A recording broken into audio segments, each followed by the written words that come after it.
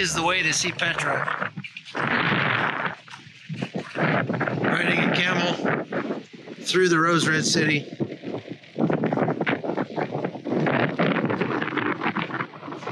This is a bucket list item if there ever was one. There was a massive flash flood through here last night that washed away all these stores. They all got washed away. Okay. Hey, yalla, yalla. Hey.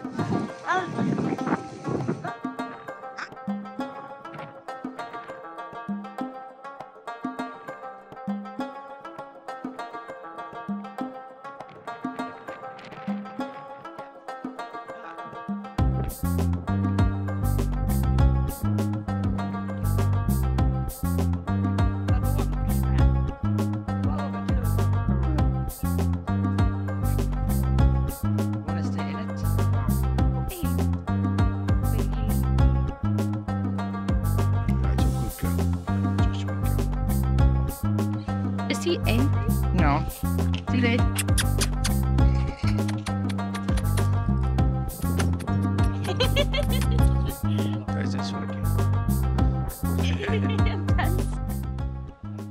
In the Bible, this place was known as Mount Seir, and again, built by the Nabateans about 3,000 years ago. The Nabateans were the descendants of Esau, Jacob and Esau, and they built this city. Back there behind me, over there, is the high place of sacrifice. You remember reading in the Bible about the high places that were not torn down. That was one of them. It's pretty amazing to come here and see this firsthand.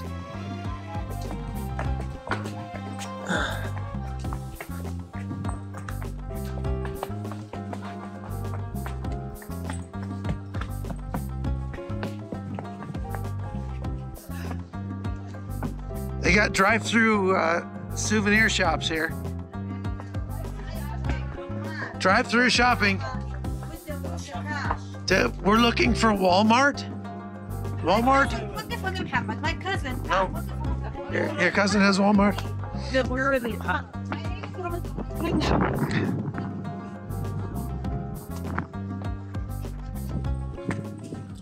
The trick out here is to walk in the first to the first place where the treasury is, and then splurge and pay the money to get a camel or a donkey and ride all the way out to the far end of Petra, and you'll be the only one out here, you and the Bedouin. And I learned that last time I was here, and even though we got here late today, there's almost nobody out here. He was much bigger than this mule. This is a small little mule, but man, he can walk up these rocks. No problem. Carrying me on his back. He.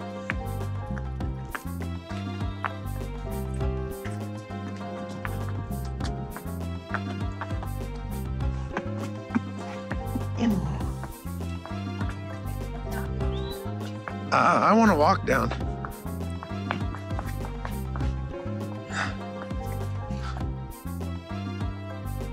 I want to walk.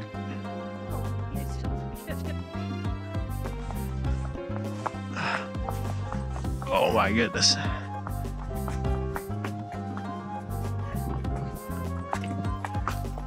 These donkeys are amazing.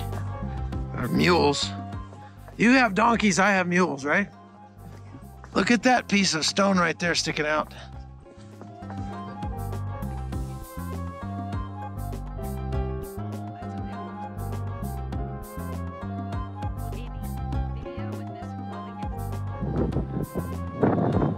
We are the only people here.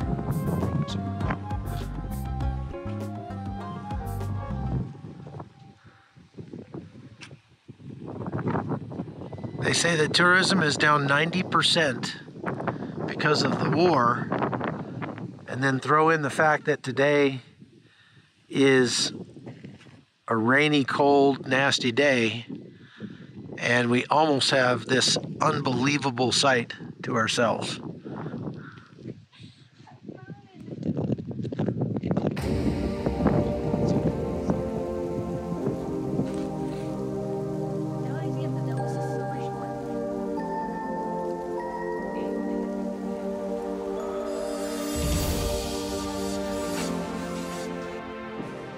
So you got to see inside these tombs up here at Petra.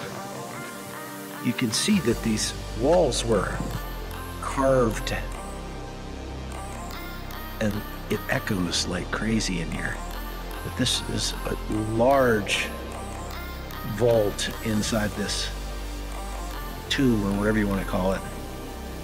And it's perfectly square and plumb and flat and straight. Incredible.